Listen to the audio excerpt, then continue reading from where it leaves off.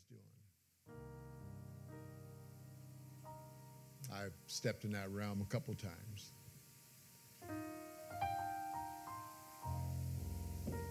Let me remind you, as people of God and as children of God, sons and daughters of God,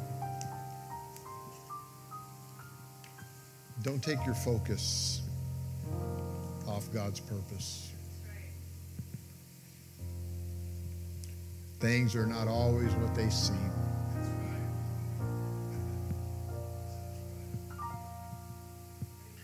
We base things on what appears. God is a visionary. And if we're called and chosen of God, we must step into that visionary role. A visionary is someone that sees something that has not yet developed physically. Faith says it's going to happen. The substance of what God is working toward. God will have a church. Regardless of what I do, what you do, God will have a church. And the church the Bible talks about will never, ever, ever, ever, ever stop functioning. And regardless of how I see things or you see things, God's work will continue. There are a number of people missing today. We could go and name names. Probably not do that, but I do want to pray for Sister Carla. She was, I don't know if she was getting ready for church. She was on her way to church, but her mom,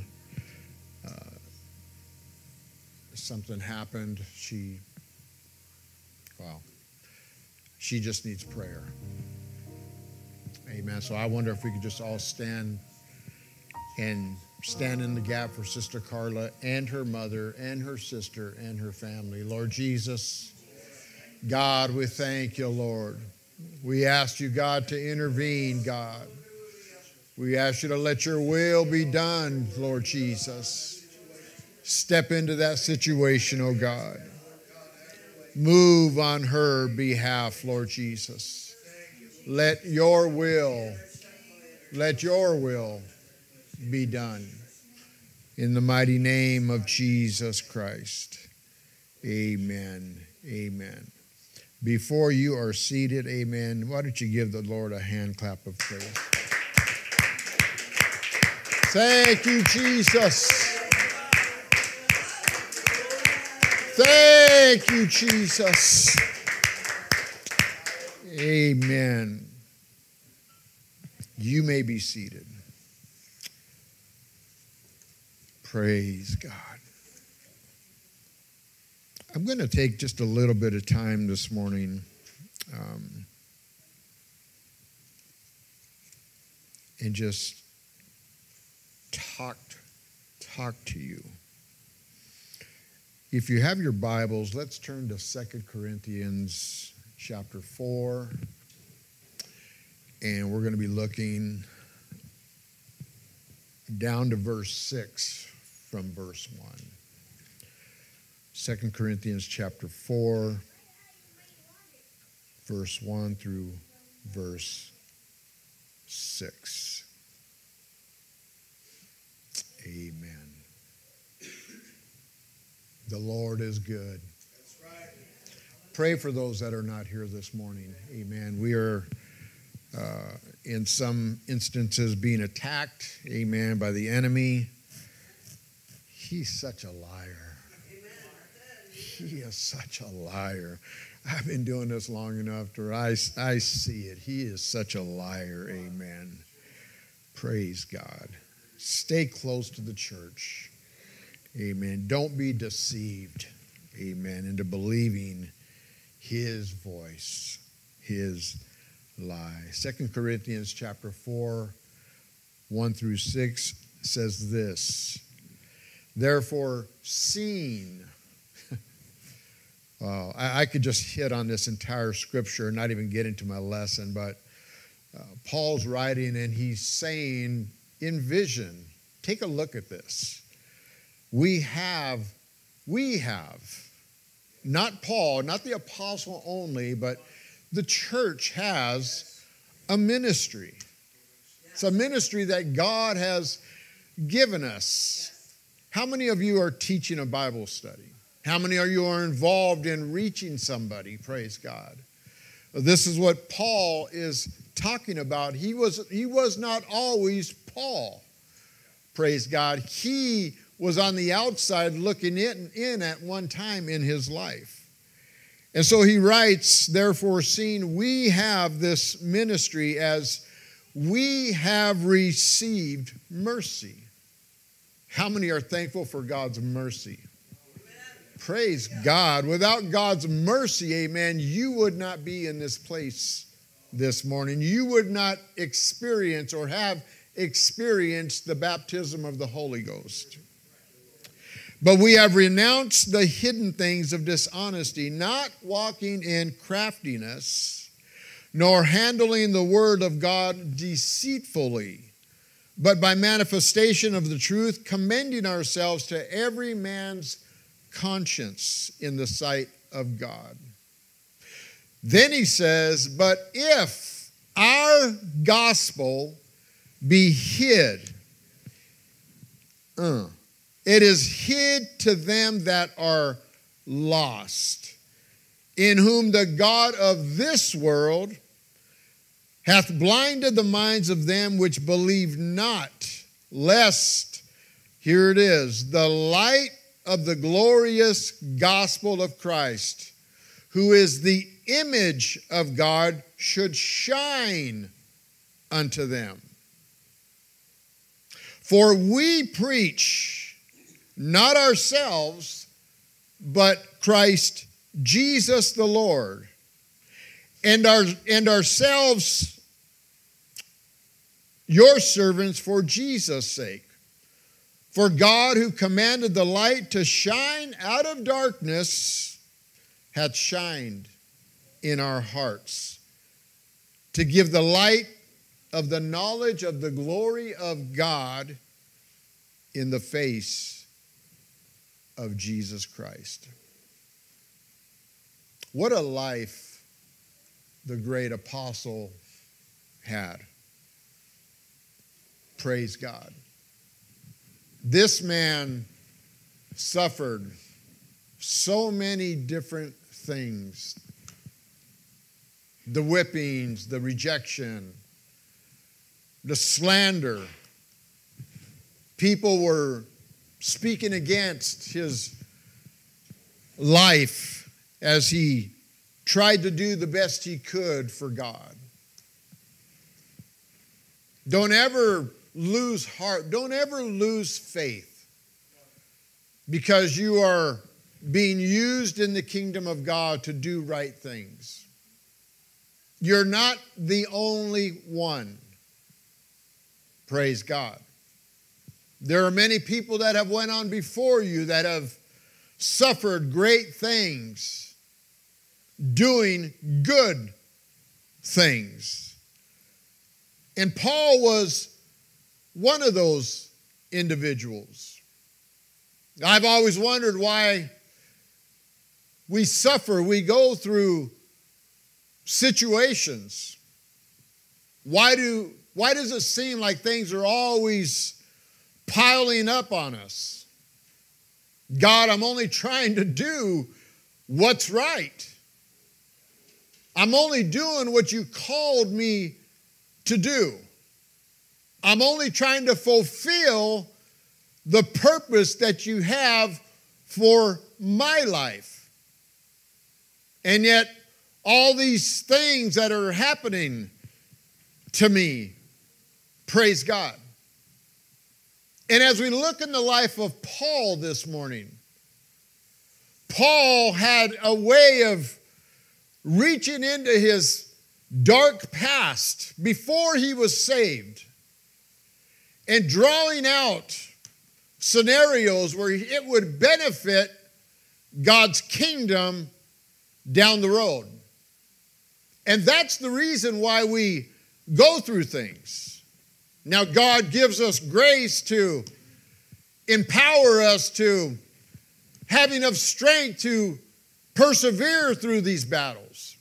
Ultimately, there is a victory. Ultimately, there won't be no battles once we get into heaven. But until then, we are going to fight. We are going to struggle. We are going to go through some things. But like Paul, we use those things, amen, to help other individuals as they go through the same thing. God will put you in a place where you can use your past, where you can use your addictions, where you can use whatever you were involved in your previous life before you came to God to benefit somebody else.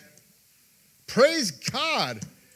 And yet sometimes we mope and we cry and we go through all these emotions missing why we went through those things in the very first place. Now, I'm not saying God wanted us to go through those things.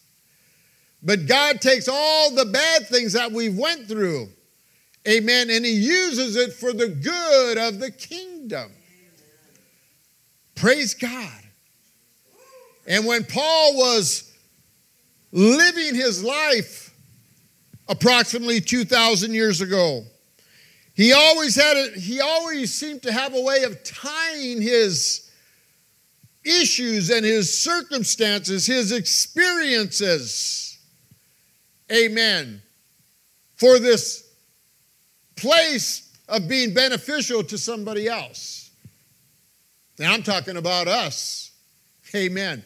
If Paul can go through what he went through, and if Paul could persevere, and if Paul, amen, had the grace of God flowing through him, and if God empowered Paul, and if Paul was part of the church of the living God, then we who are part of the body of Christ, which is the same church as Paul was, we experience the same thing as Paul experienced. We were born the same way that Paul was born. Then we could overcome like Paul did. We can persevere like Paul did. And so with every stroke of his pen, Paul had a way of expressing his encounter with Jesus, amen. When he met Jesus on the road to Damascus, you remember Paul, who was Saul of Tarsus before his conversion. There he was trying to track down this sect, this occult, if you will. Bible says he was so mad and he was so angry, amen, because they didn't follow the Jewish customs. Every breath, amen, he was breathing out threatenings and slaughter, praise God. He never had anything good to say about these Christians, about Jesus. You remember in Acts 9, Saul of Tarsus, there he is traveling down, praise God, down the road to Damascus looking for Christians when he became face to face with the Lord. This was Saul's, praise God, real life testimony. He was so convinced, amen, of this experience that he had, praise God, that it profoundly affected everybody, amen, that he came in contact with. Everyone, why? Because he believed, amen, what he did, what he experienced, praise God. And so it was in astonishment. Saul of Tarsus, amen, on that road responds to this voice, praise God, as he's laying there on this dusty road headed for Damascus. It's there where Saul inquires of this voice, amen, and he says, "Who are you, Lord?" And the Lord said, I am Jesus, amen. Saul of Tarsus' reply asked him, what do you want me to do, amen? And that is the voice, amen, that is screaming in your ear in 20 and 23. God, praise God, is calling you for a purpose. God is calling you to fulfill your calling, amen. When God saved you and you responded, praise God, like Saul of Tarsus did, and asked him, what do you want me to do, praise God? Are you, my friend, fulfilling the will of God? Are you fulfilling your calling, praise God? Are you stepping out? Are you being bold? Are you being emboldened, amen, with the grace, amen, that is flowing through you, regardless of the persecution, regardless of your struggles, regardless of those that are resisting you? Are you putting all that aside, and are you saying, amen, that God, your purpose is greater than anything that I am experiencing in this life? That's the question. What a beautiful picture of God speaking into a person's life and watching a transformation, a great transformation, take place. We can envision a person experiencing God moving on their life, amen. God's presence shining down on them like it did that day with Saul of Tarsus. There they are, praise God, with this bright light glaring down upon them, amen. And they're somewhat blinded by this light, amen. It's like stepping out of a dark room and trying to allow your eyes to adjust, amen, to this light. You see, it was God. And it always will be God. And it always has been God that stepped out of eternity and stepped into man's darkness. Why did he do that? He did that to shed light through the revelation of Jesus Christ. You see, Paul remembered the interview with Jesus that day. He sat down at the interview table, praise God, and God was questioning him. Do you really want the job? Do you really want to step up to the challenge? Can I really rely on you investing, praise God, in the job that I have for you? Because the qualifications for this job might not be what you think it is. Are you willing to persevere, praise God, through the people that you're mentoring? Are you willing to suffer the rejection, amen, as you try to instill in them the things of God? That's the interview. That was the process. And so he gave Saul of Tarsus the choice, amen. Just like he did with you, my friend. He gave you the choice, amen. What's more important to you? Staying home and relaxing, or making yourself available for the kingdom of God? See, so many of us don't really see because the light is so profound, praise God. We don't always recognize, amen, because we're in this state, amen, between the dark and the light, this gray area, praise God, this walking on the fence and teetering, praise God. You cannot walk on the fence and survive.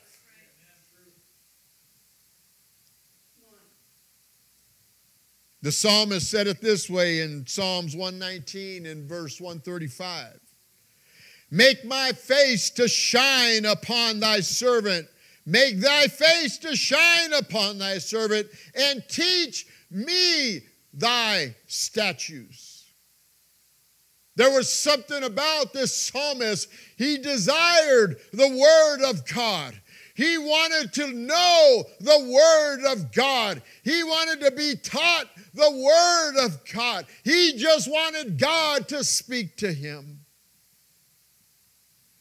And you know, and I know, that Paul knew this scripture, praise God. He was a master, praise God, in the Torah. He was a master in the Old Testament. And still, with all this knowledge, praise God. Oh, yes, amen. You've been a Christian for 40 years, amen. But is it possible that you miss the mark? Not me. Paul missed the mark. He missed the mark like many do still today. Saul, like many individuals, had this fervency for God, this zeal for God and his word. But Saul misunderstood the Christian way. He didn't get it.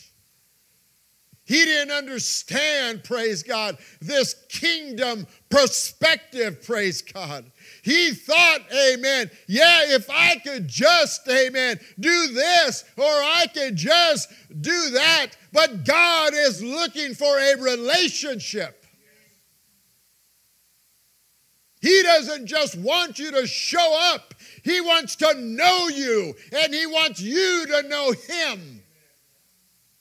And when you know him, my friend, a relationship, a love relationship develops, praise God. Amen. And when a love relationship develops, amen, you will want to do anything, amen, for your spouse, praise God. Or at least you ought to want to do anything for your spouse. Nobody should beckon you to do something. It's something that is ingrained in you. Nobody should have to tell you to witness to people. It is something that should be ingrained in you. No one should tell you to teach a Bible study. It's something that should be ingrained in you. God's word should be instilled in you, where you have such a fervency to get out and find a Bible study. Find somebody that you can witness to. Find someone that you can say, I know what you're going through. I've been through that. Let me show you what God did.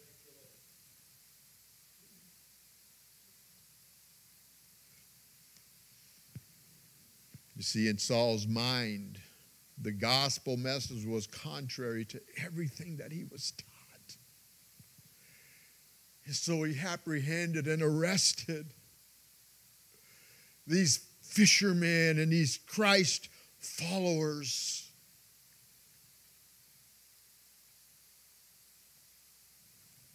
It's amazing, the Word of God.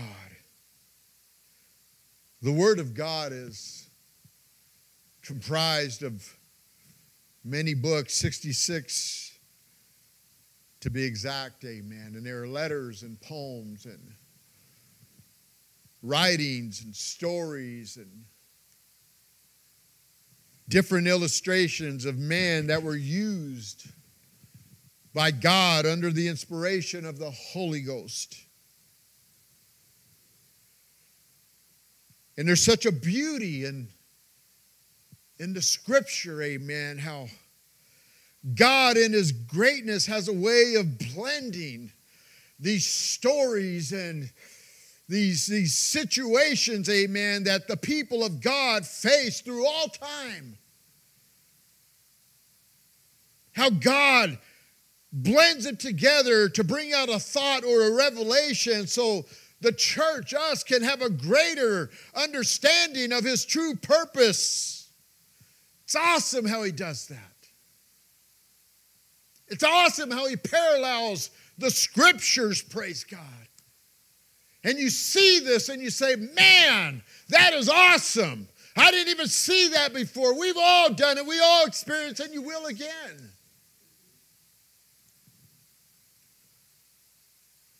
When we look at Genesis chapter 1, verses 1 through 5, amen, it describes the creation of our physical world and how God created the heavens and the earth, and how God describes how they were without form and void, and there was darkness upon the face of the deep. And the Genesis account describes the Spirit of God moving, praise God. And it reminds us how light was divided from darkness, and this was a new day, or the first day. It was something different. And then we look at John chapter 1, verses 1 through 5, where it parallels the Genesis account as John writes, in the beginning was the Word. And the Word was with God, and the Word was God, and all things were made by Him. And without Him was not anything made that was made. Profound. And in Him was life. And He was the light of men, and this light shined in darkness, amen. God stepped in. He stepped out of eternity and into the light, into a world that was dark. And the world did not comprehend it. So Moses gives us a picture of God's physical creation in the Genesis account, and John gives us a picture of God's spiritual creation in John's account. And in the book of Acts, we see the fulfillment of John's prophetic insight through Luke's writings when Saul had his spiritual encounter with Jesus. We see this in Acts chapter 9, verse 3. Saul's on his journey, as we read, to Damascus, and there suddenly shined round about him a light from heaven, and Saul fell to the earth. And there he heard a voice saying unto him, Saul, Saul, why are you fighting against me? Now, just to be clear, for all you theologians, the Holy Ghost had already been poured out. It was poured out on the day of Pentecost. So this is just one account of God's spiritual intervention for mankind. And so we understand in 2 Corinthians chapter 4 and verse 6, there's a strong implication that Paul was writing about his transformation when he went to the city of Damascus. He was baptized in the name of the Lord Jesus, and we believe he was filled with the Holy Ghost. Paul writes, for God who commanded the light to shine out of darkness. Again, we see how Paul is describing, amen, the creation of the world, and part of John's, amen, writings, praise God, had shined in our hearts to give the light of the knowledge or our experience, the things that we, amen, have faced, praise God. You see, Paul was teaching from his experience when he said, if our gospel be hid, if our gospel, he embraced it now. What was somebody else's gospel was now his gospel. If our gospel is hid to them that are lost, it is hid to them that are lost, in whom the God of this world hath blinded the minds of them which believe not, lest the light that John was talking about, lest the light of the glorious gospel of Christ, who is the image of God, should shine upon them. Whew. You see, Paul's experience in Acts 9 is explained again in 2 Corinthians chapter 4, as the Bible beautifully blends a wonderful picture of God's love for man in man's awesome transformation towards God. Whew. Praise God. For Saul of Tarsus, the one that hated the Christians, the one that hated Jesus, praise God. For Saul of Tarsus, amen, it was a new day. It was the first day of his creation, praise God. Becoming a new Christian, my friend, is not easy. It's not something that is done on the surface, praise God. It's not superficial, praise God. When God created the world, it could not be successful if it was not going to be, or if it was going to be only superficial. It had to begin deep within the earth.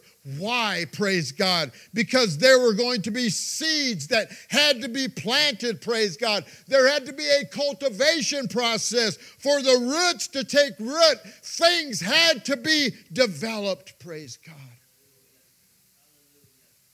Colossians chapter 2 verse 7 says, rooted and built up, praise God. Rooted and built up, rooted and built up. Why? So we can be established in this lifestyle as we have been taught. Abounding. And here's the problem. With thanksgiving, sometimes we lose, praise God, sight of why we should be thankful. Oh, I got to go to church again today. Oh no, we're having Sunday school and we're going to add an extra hour. Where's your perspective? How are you looking at the kingdom of God? Don't you realize that church, amen, as we know it, could drastically change? That ain't going to happen. Yes, it's going to happen, my friend. That's why we make every effort to be at the house of God, praise God. There are men and women in our world, amen, that are trying to change what we do.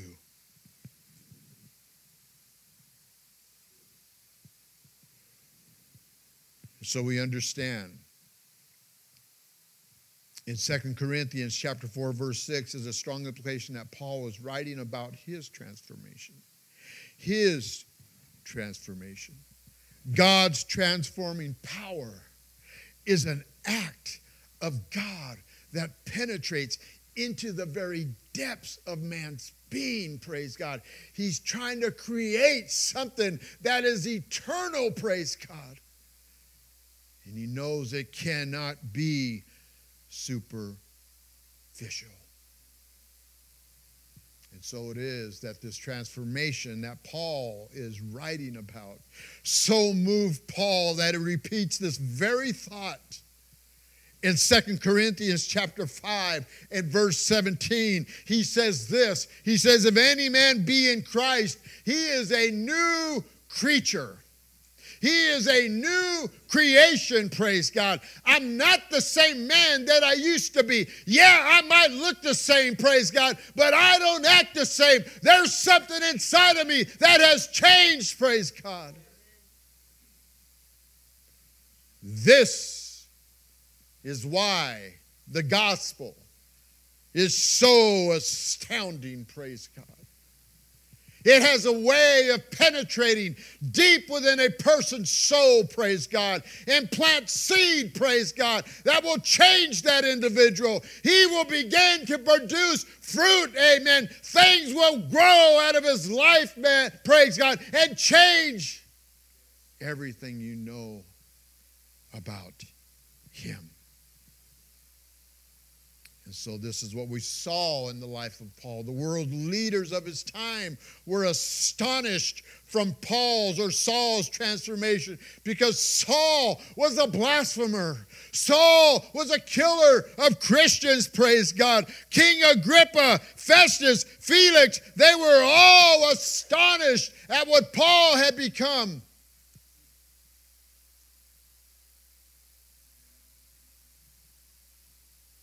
question him.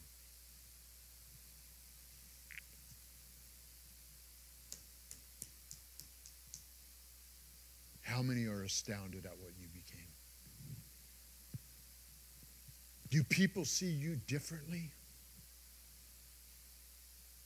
Is your life been altered by the seed of God's word that has been planted deep inside of you? Are you a different person? Or when you get out of the church, do we act like everybody else? Wasn't like that for Paul. They were astounded. Paul now begins to show us the condition of man without the effect of the gospel on man's life. See, before this light, man was ignorant. That's me and that's you and that's everybody before us. Man by nature untouched by the gospel of Jesus Christ was and is in a state of darkness. Total ignorant of this spiritual world that God has for us. He lacks spiritual knowledge. So John chapter 3 verses 19 through 20 says this, and this is the condemnation, that light is coming to the world, and men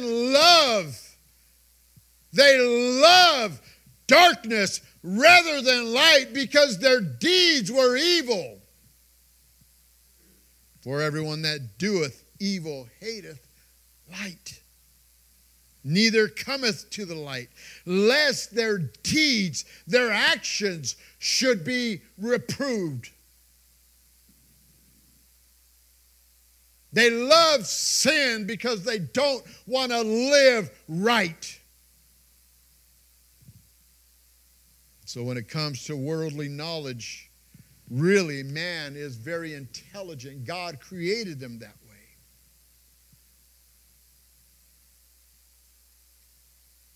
We have a mind to think, a heart to feel, a will to do certain things. Look at the inventions in 2023, and they're going to magnify, amen, as this world continues on. Look at our iPhones, our computers, and whatever social media, amen, is showing you. Our intellect cannot be disputed. We are, by the grace of God, intelligent beings. But if we were left to ourselves, our life would be in total darkness, chaos. Just like God when he created the world, amen. It was chaotic. It was dark. It was void. It was empty. In man, without the gospel of Jesus Christ, this life, praise God, that John was writing about, he is the light, praise God, that steps into darkness, that changes, amen, your circumstance. He is the light. He is the revealer of those dark areas in your life. He came to change your chaotic situation.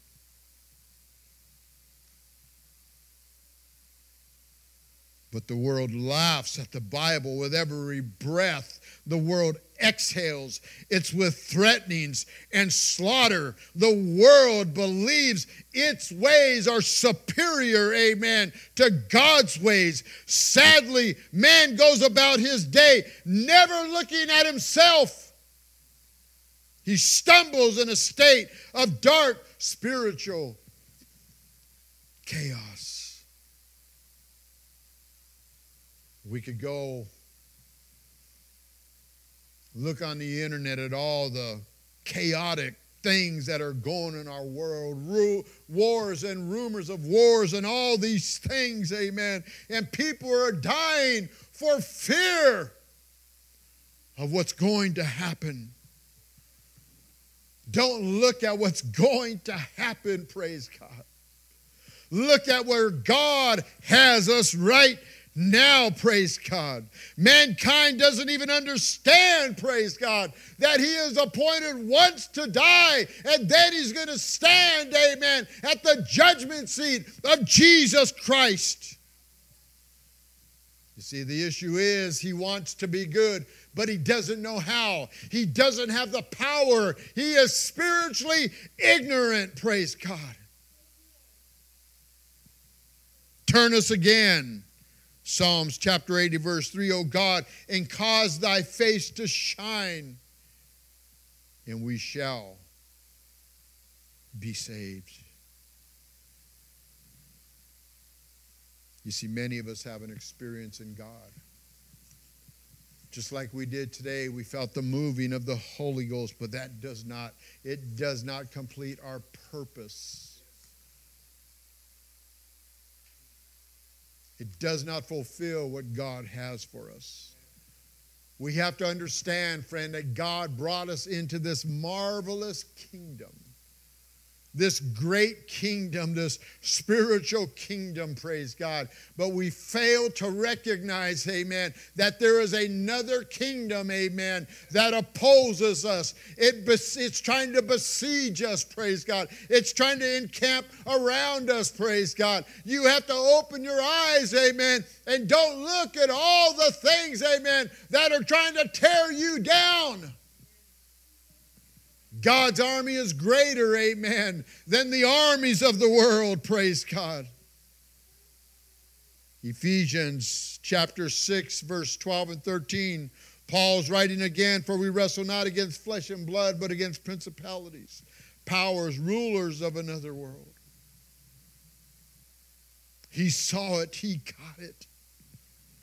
He understood that Satan can conform himself into an angel of light where thoughts, what we think, in ideas, praise God. How are we going to put these thoughts into motion? They sure do feel good. They look right. But have you approached God, amen? Did God give the approval?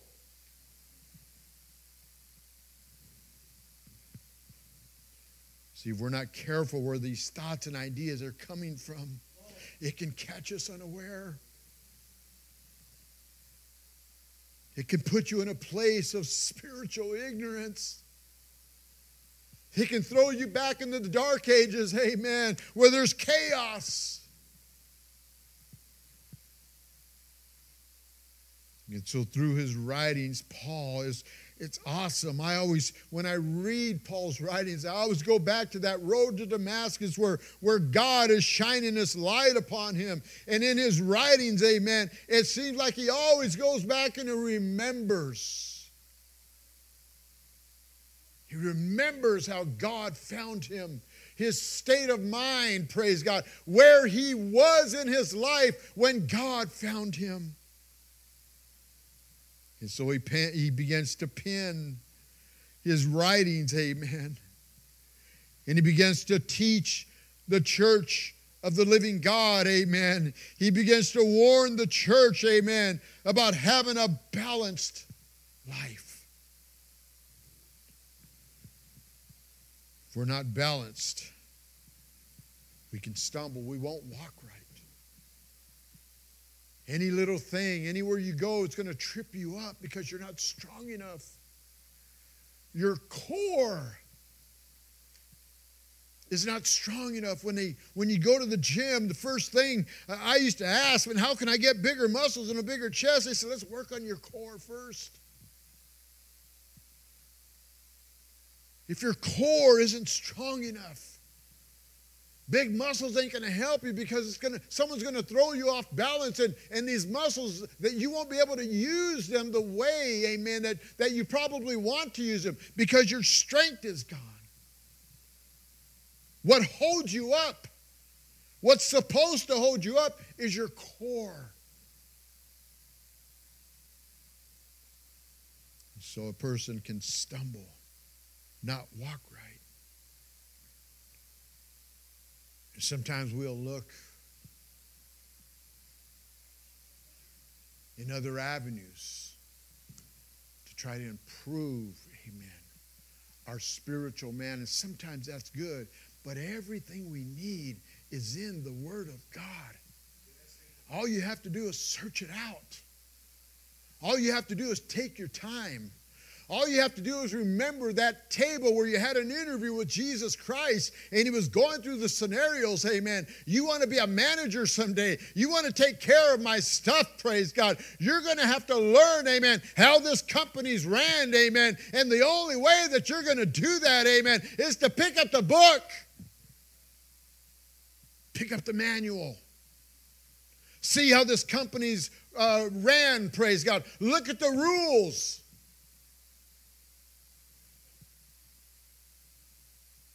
You see, people fail to grasp the meaning of God's word. It's not just a book. It's not just 66 books, praise God. It is a profound writing, amen, that has the ability to save your soul. And if it lays on a shelf somewhere in your house, you ain't doing yourself any justice. As we come to a close, Sister Tamara, please come up. The Word of God is not only here for forgiveness of sins, and that's part of it. The Word of God is here to transform lives, but the church, you and me, must be willing to dig deep in our past and utilize the experiences that brought us here so God can use us there. Praise God. I hope I got this point across. I'm just trying to get us to understand that God's word is not, cannot, never will be superficial. Cannot be. The gospel is not partial. It's a way of life. The gospel is the key for every aspect of life. It takes up the whole man, and it gives us balance. Amen. Let's stand. Hallelujah.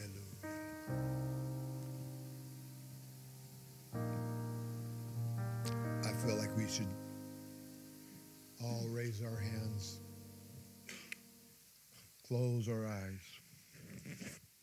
and let's just